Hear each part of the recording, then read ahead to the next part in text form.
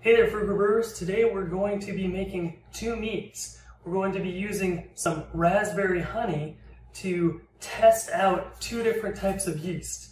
Now, the two different types of yeast that we're going to be using is going to be a bit of an experiment. We're going to be using a wine yeast, the K1V1116, and we're going to be using Mangrove Jack's dry yeast. And this is a beer yeast. It's going to be a Belgian ale yeast. So we're going to be testing these two yeasts out to see which one finishes faster and which one at the end of the day tastes better.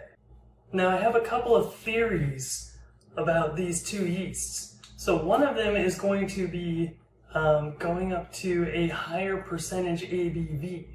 And that higher percentage ABV is going to be the wine yeast, while the Belgian yeast is going to be a little bit lower. So we're going to see what the ending percentage is for the alcohol content on them are. It's going to be interesting to see if the beer yeast is a lower ABV and whether or not the lower ABV makes it a little bit thicker and has a little bit of a sweeter taste to it, whereas the KV116 might end up to be a little bit drier.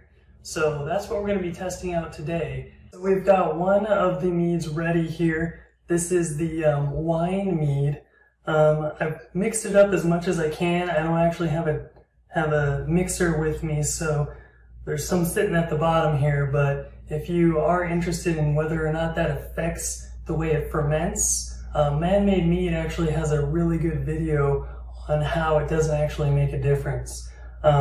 So I mixed it up as much as I can, but if you can't mix it up or you don't have a way to mix it up really well, then you can actually just leave it like this and it'll be just fine. But so this is the wine one that we have going here. Now I'm going to make the beer yeast mead. Again, using the same exact honey as the other one.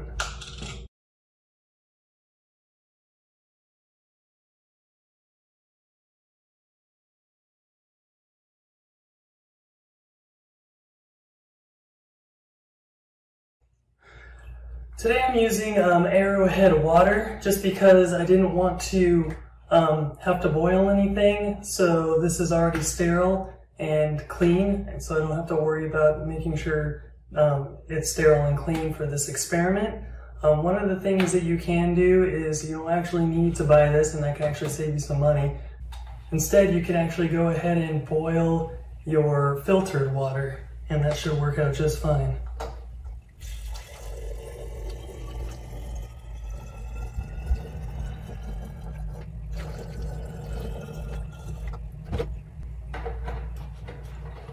You don't actually need a full gallon of water because you're going to have some honey in there that's going to offset it.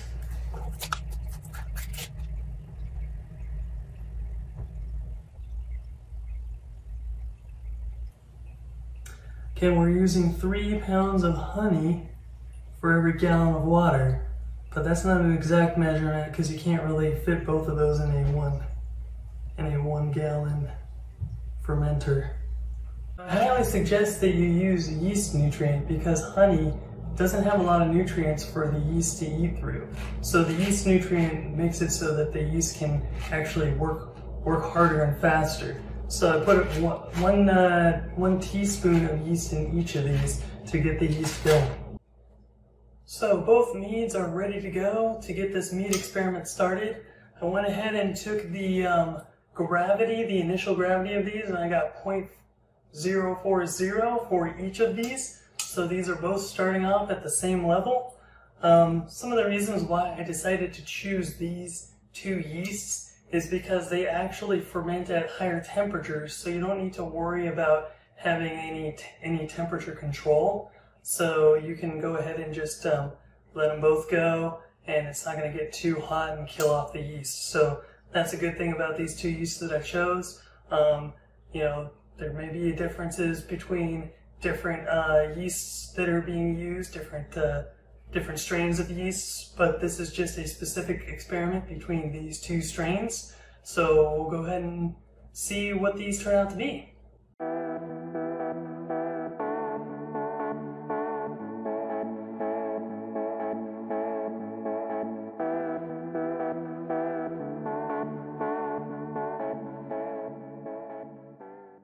It may have just been a few seconds for you, but for me it's been about 2 months, and we have had pretty much a very good culmination of this experiment with a lot of lessons learned. So after having run this for 2 months, these meads have settled down. As you can see, the bottom has some trub going on here, and we also have the mead, or the honey, has mixed up really well in here, and you can see it's getting to the point where it's clearing up. So today what I wanted to do was do a little bit of a test, taste it, see how it tastes, but then I'm also going to be transferring this to secondary for a little bit more bulk aging and clearing it out even more. Right now we're looking like we're clearing out quite a bit here, which is pretty good, but this can definitely clear up more, and we want to get rid of that sediment at the bottom there. So some of the interesting things that I noticed, and I've got some notes here, I'll pull up on the screen. I actually posted an article online with the notes included on there. It's actually about yeast and yeast health. After having done this experiment, I came across the fact that yeast health is very, very important when it comes to mead.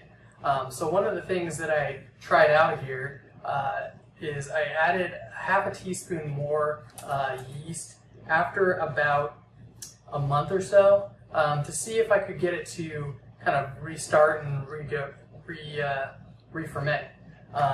So what had happened initially is both yeasts with the same honey and everything pretty much leveled out at the 20-day mark. So both of them, they didn't end at the same level. The Belgian actually ended at 1.036 gravity, and the KV116 ended at a 1.033 gravity, which actually didn't dry out the way that I expected with using such a high level yeast. And I think a lot of that has to do with yeast health. So if you go ahead and check out that article I wrote, you can go ahead and learn a lot more about yeast health, and I'll be implementing a lot more of that stuff in the future.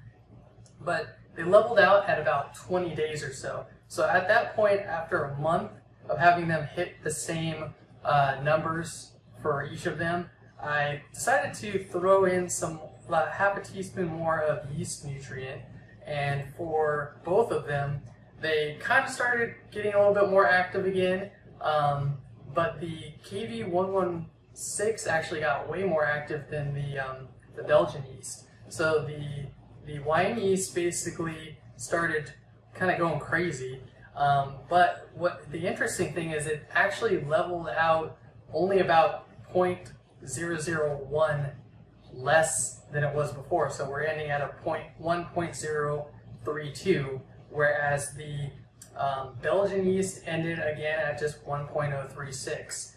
So not much really extra happened, and I wonder if that's just because I added it after a month. If I had done more of a step yeast nutrient addition, then it may have gone a little bit further, but that's for another experiment. But as for the initial experiment of which one would end first, to my surprise, they pretty much ended at around 20 days at the same time. So that was an interesting development that I did not expect, but that's only one part of it. So I'm going to go ahead and transfer these to secondary, siphon off a little bit so that we can taste a little bit of each one to see if after 2 months which one does taste better. So these are the meads post-transfer into secondary. I'm going to go ahead and let these go and age for a couple more months before bottling, see if we get some more sediment at the bottom. They're pretty much a little bit equal now. I think the wine yeast has a little bit more just because the Belgian yeast had more trub at the bottom. And actually I poured myself a little bit extra for the wine yeast one. So this is the Belgian and this is the wine yeast. Having a quick smell here. The Belgian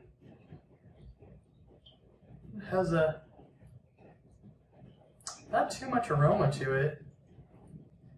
This smells like a more honey aromatic to it, whereas the Belgian has a little bit of harsher, fruity smell to it. A lot harsher. I think because this went out swinging when it was fermenting very vigorously, versus the wine one was a lot more gentle. So I wonder if that's what made the Belgian a little bit harsher. We'll go ahead and give it a taste.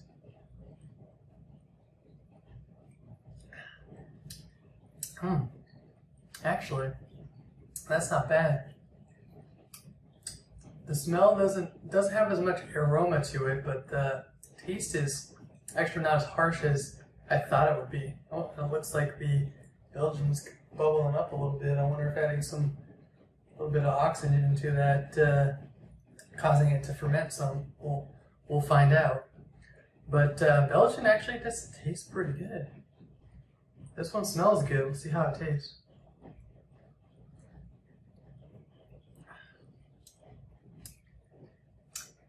Actually, the wine one, harsher on the front end, subtle, got some honey notes on the back end. Overall, the wine actually does taste harsher, whereas the Belgian smells harsher. So really, really interesting development there. To be honest, I think I would actually want to drink the Belgian more than I would want to drink the wine. I think the wine is a little bit hot. It needs to mellow out a little bit more. Tasty. Does need more time. Belgian. A little bit of harshness to it, but overall, drinkable. I think they were both pretty drinkable, but definitely both of them I think need a little bit extra time, but the Belgian does come up as tasting a little bit more ready than the wine one does. So, interesting. Well, thanks for checking us out, checking out this little test I've done. This test is by no means a exhaustive test of how well an ale yeast versus a wine yeast does when it comes to fermenting honey. So, you know, there's definitely tons of different yeasts out there, tons of different possibilities. Another one to try fermenting with is a Kveik yeast. Kveik? Hopefully I'm saying that right. That yeast, my friend actually did a brew with that yeast, and that one actually tastes pretty good. So we'll see how that ends up turning out. But as for this Belgian yeast, I think it's doing pretty good versus the wine yeast. Might need a little bit more time, but overall, both of them are on their way to being pretty good meats.